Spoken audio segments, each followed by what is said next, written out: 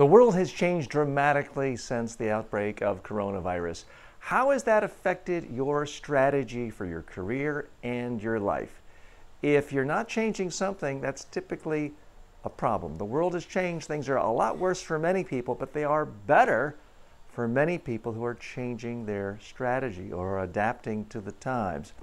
What is it you are now doing differently on a daily basis and for the next 6 months, for the next year, so that your 2021, 2022 are the best years of your life?